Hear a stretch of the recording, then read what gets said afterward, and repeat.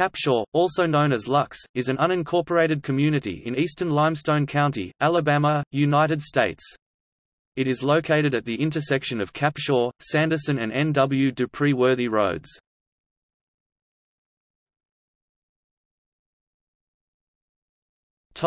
History.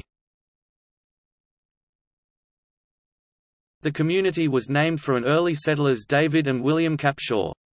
Citation: Territorial Papers of the U.S. Volume 6 Mississippi page 106–113, Elks River Petition to the President and Congress by intruders on Chickasaw lands. Signed by 450 males. Number 318 David Capshaw, Number 433 William W. Capshaw. Madison County, Mississippi Territory, Al. 5 September 1810.